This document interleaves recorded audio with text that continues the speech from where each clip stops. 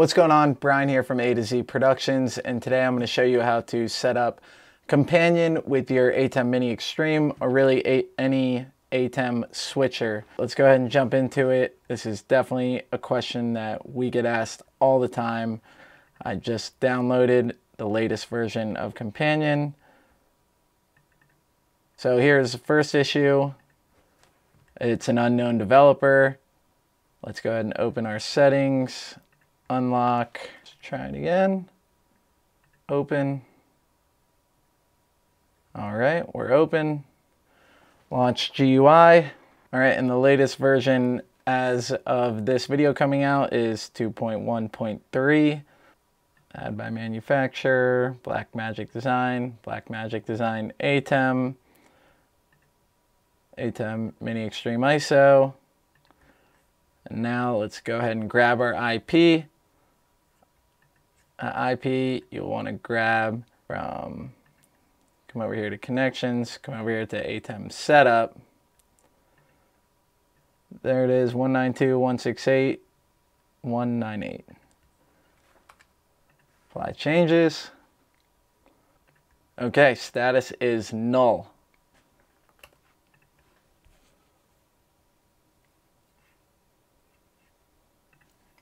All right, so I guess I just typed in the wrong IP. All right, so where you get your IP address from is not in your ATEM software here, because these could be different. You're going to want to come up here and go to connection and click ATEM setup. Click here, and your IP address should be right there. All right, so now we are connected. Our status says okay right here. Now let's go ahead and import this companion file here. Import companion config. Replace current configuration.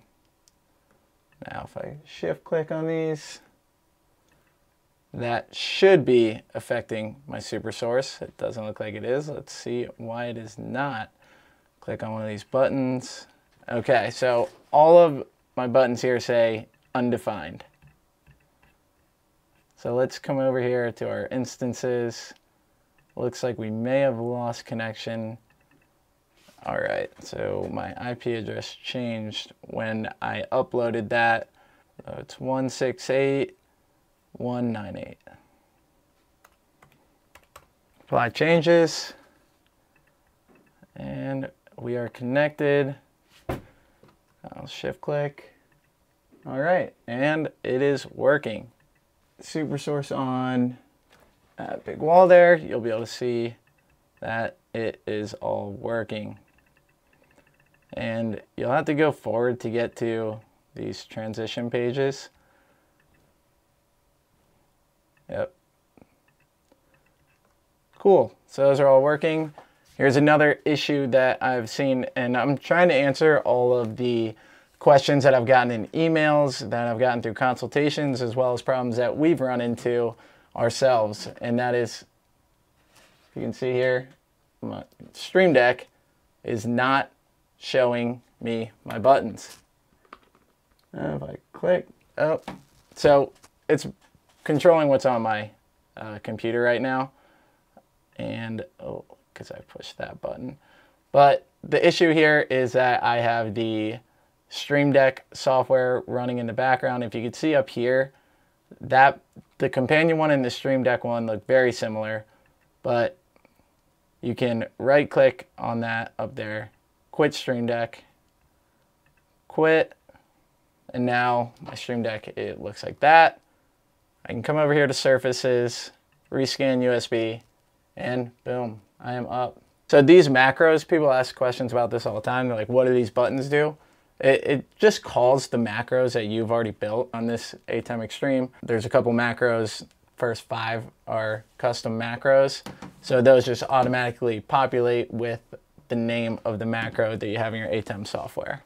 And another thing to note, when you upload our macros in particular, your first page is going to be blank, right?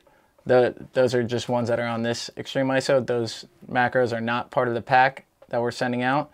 They'll start here, and it's on macro like 48 or whatever.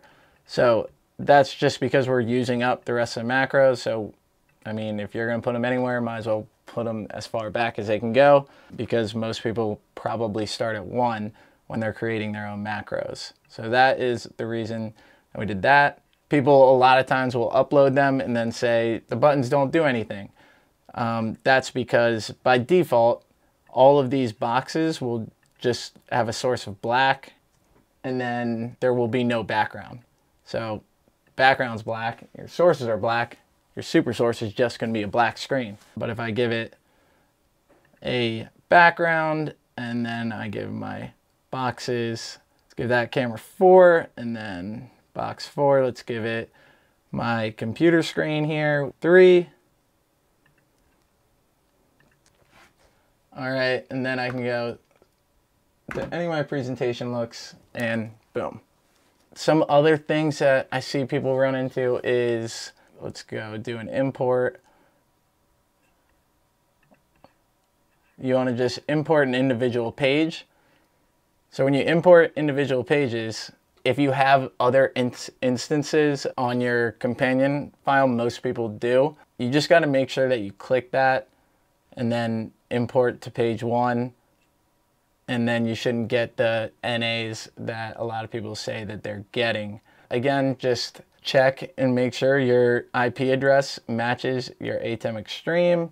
Make sure you're connected, you're plugged in, you have an Ethernet connection, and you should be good. So the process may be a little different if you have a brand new Streamdeck and a brand new Extreme ISO.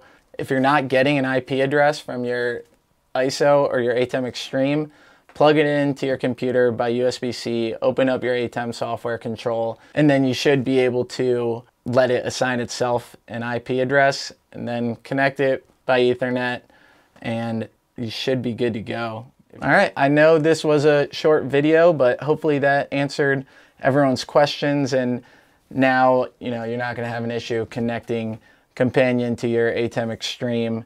It's a really easy process, but there are just some little things that, if it's your first time doing it, it's easy to get stuck and not know the easy solution to it. So hope you enjoyed, and thanks for watching.